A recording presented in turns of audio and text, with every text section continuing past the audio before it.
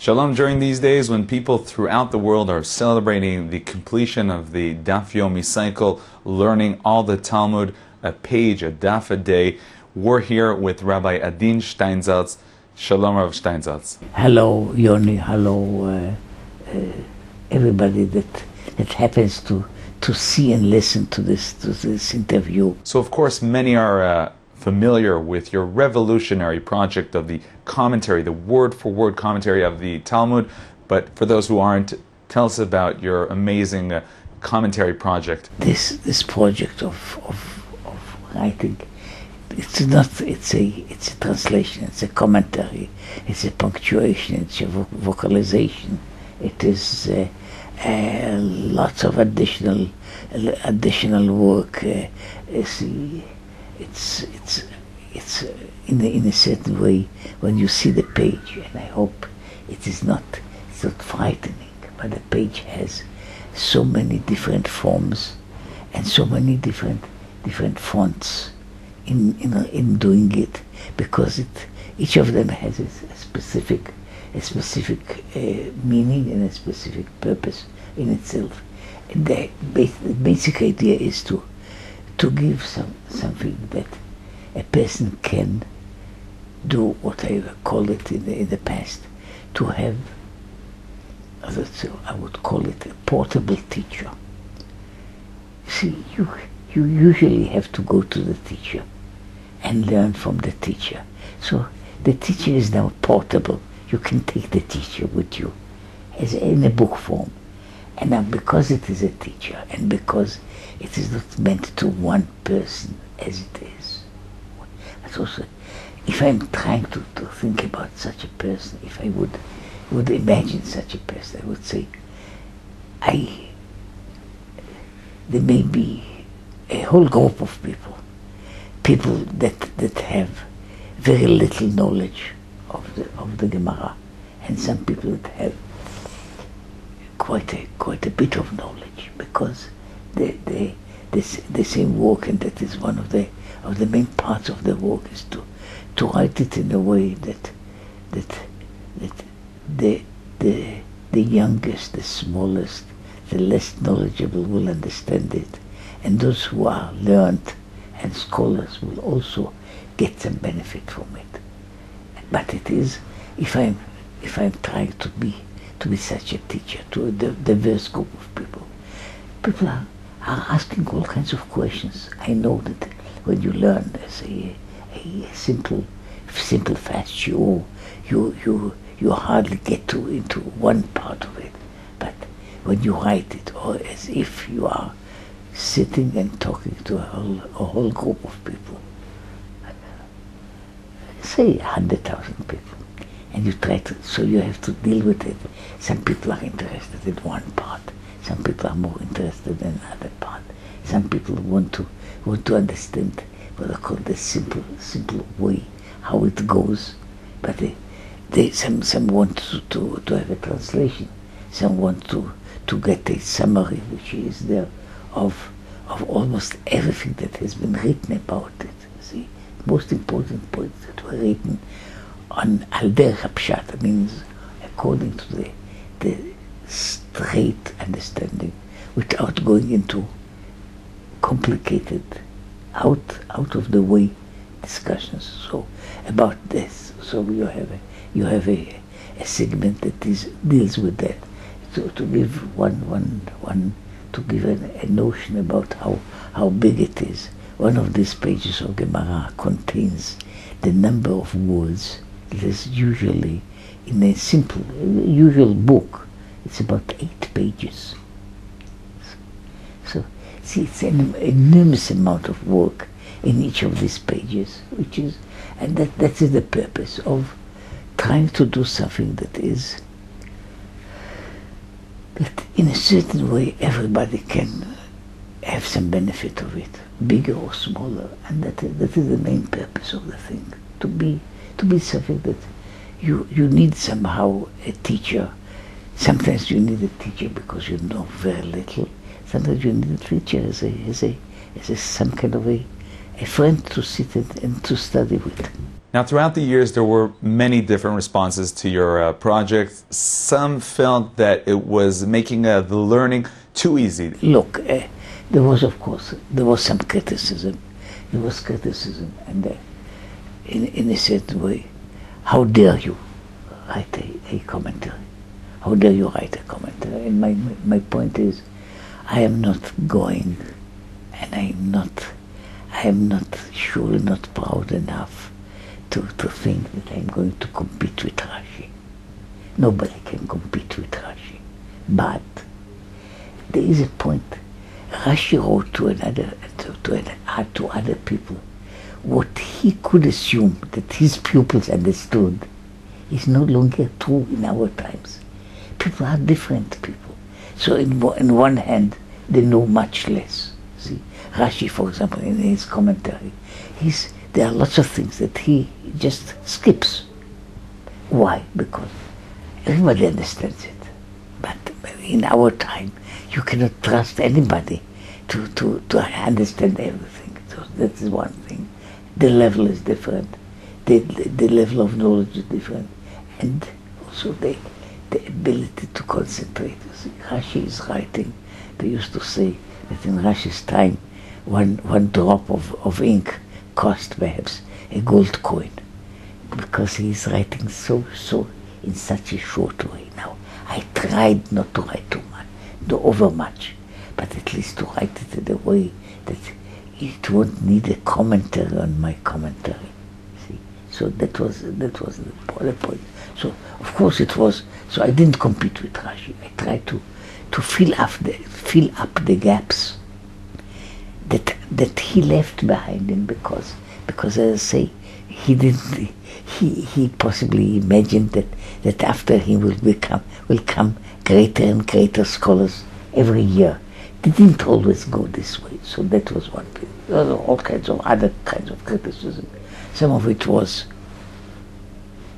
things that I took as any kind of criticism. Means that if somebody told me that there's a sentence that is not understood, then it means that I have to write next time, or in the next edition I have to correct it.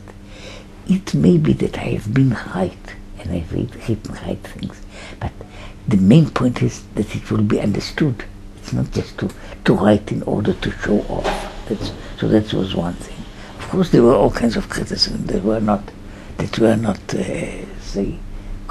connected with anything, but what they were connected with was called political or financial, but it wasn't pleasant to have it. I wasn't offended because some of the things that were written and said were just about some imaginary figure that wasn't me. So, and on the other hand, I mean, okay, you have to.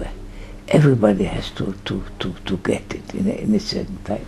But I suppose, see, it cools down. And actually today it seems that many others are following your way, and also we're seeing more and more projects of like word-for-word commentary of the Gemara. I have the nicest way of acceptance and of flattery, because I have so many imitators. See, when you imitate something, whether it is if you invent a car and you have seven models that look like this, it means that you have done something good.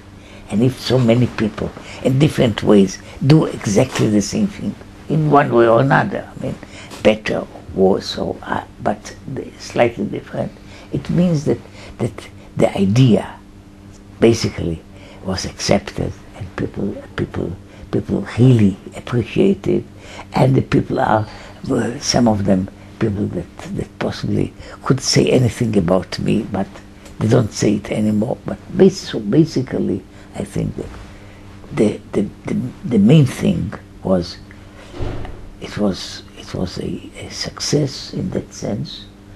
It had also, I would say, possibly, if I am a teacher, then I have possibly more pupils than anybody has. And that is the main thing, that it brings more Torah. Let me just add one thing to it, which is important. Writing the commentary is not meant to make learning insignificant. In fact, it is the main purpose of it is to make the level of learning higher. Because if you spend half of your time or 3/4 of your time of trying to understand what is the meaning of a word or what is the meaning of a sentence, you don't go into learning, because learning is a discussion, a deeper understanding. So I'm in a way helping people to go over the small things, which eventually they will get with the time. But it takes a long time to get it, in order to get involved. But I'm trying, and I think that I did it. Make the level of learning higher in every level it is. Whether you are a child that is a beginner, or you're an adult that never learned, or you are even a person that did some learning, but still he finds that he has gaps. I try to fill these things up. So as we mentioned in the beginning, these days we're celebrating the completion of the Daf Yomi learning cycle. What are your feelings these days? Anymore. I'm really very glad. I'm very glad about it. Daf Yomi in general. I just had a chance to speak about Daf Yomi, about the great achievement that it is in general. The fact that people I'll put it in 2 points. One point is that learning 1 page per day is not symbolic. It takes time. If you do it in an hour or you do it in 2 hours, but if you do it and you do it every day, it means it is not just a plaything. It's not something that you do, what they call, to show that you have done it. It becomes, for many people, it's an important part of the day. They know that they have to give time for it, and they give an effort to it. Of course, some people may fall asleep while learning. That is not so terrible. Because some people also fall asleep when they are driving a car. So it happens from time to time. But basically, this is a great thing not just of involvement, but of the serious involvement that is in there. There's also the other advantage, which is it creates a unity, because it's the same page for so many people in so many diverse places. So you are not learning alone, even if you are alone. You are learning with a small group of other people. It's a great thing when it is done. And knowing, which is very true, because I hear it almost with any time that I encounter people that say, if it wasn't for your work, I would never be able to do it. Generally speaking, we see that the Talmud is at the center of learning. In yeshivot, everywhere, there's all different types of learning, of machshava, halacha, many things, but it's always the Talmud. The Talmud is most of the time. What basically is behind that? Look, a yeshiva is basically, it's no longer exactly the same thing. Yeshiva is what I call not a high school, but a university for learning Talmud. That is what the yeshiva is meant from the beginning. There may be and there should be all kinds of other places, and for learning other things. I mean, there were, say, in the places where the people learned what are called Musar. So they had a shiur for Musar, and they had a shiur for Hasidus, and they had shiur possibly for other things, and some people who are learning Kabbalah, and other people are learning other things. And Baruch Hashem, being a Jew, at least you don't have any lack of things to study. But the yeshiva is made for that. And learning Talmud is not because of this. See, people think it's difficult because it's partially in Aramaic. It's difficult inside. It is like learning any kind of a real deep study. And so it takes time. You cannot do it. You cannot say, I want to quote the name of the man, the famous man in our time. I gave him a volume of the Gemara, and he said about a week later, I enjoyed reading it. Okay, nobody can read it in a week, so it's surely not that best, but because it's not a reading material, it's a real deep study. Now, the fact it doesn't mean that people shouldn't learn other things. And in fact, when one is too much one-sided, there is a lack, and the lack should be fulfilled. Now, whether the yeshiva as an institution is the right institution is something else. There's also, because yeshiva can develop in different ways. There may be a yeshiva that tries to learn Talmud and more Talmud and even deeper Talmud. I don't see many places now that learn Talmud, to say that learn much of the Maharshal. Not too many people. I don't see many people that learn Maharam Shif. I don't see many people who learn everything with a real deep knowledge of Rishonim and Achronim. Not very much, because there is a huge amount. So you can spend surely, one of my ancestors did. You can study 18 hours per day for many years and still not finish everything that has to be known. But it is a study. For some people it's perhaps too much. And so they have to learn other things. It's sometimes good for their souls to have other parts of knowledge. And it's good.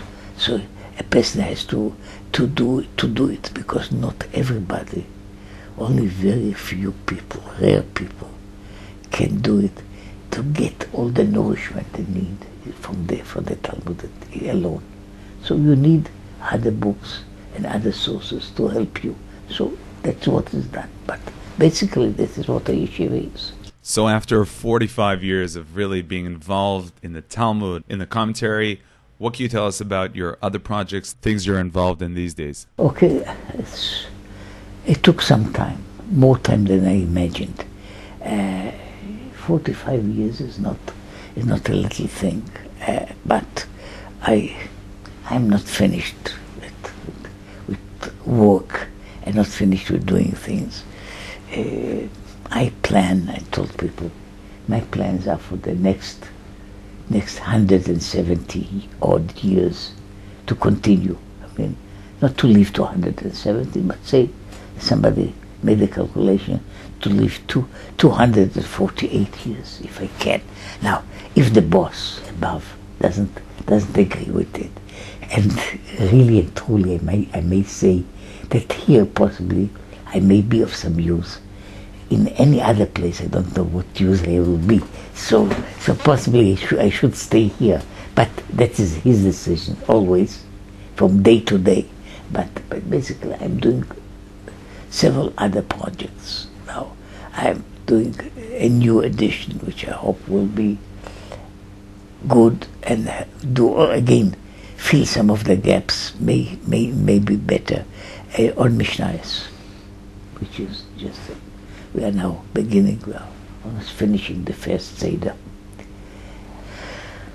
I'm trying to do, and again something that is in the middle of my work, a Pirush on Tanakh from the beginning to the end, which is again a big project. I'm involved in a new work, which is a work on the Rambam, which is not only a little bit of a commentary, but also a very basic notion about making the Rambam and the Shulchan Aruch work together. So these are the big things that I'm doing. From time to time I'm writing also another book or two. I possibly managed to write about 60 or 70 in meantime. So I'm also trying to write more. And still there's not enough time in the day. And I hope perhaps some of the people that listen to me have a way of, say, making the 24 hours longer If they can, please let them send me a message about it. Rav Adin Steinsaltz, thank you very much for joining us. Thank you.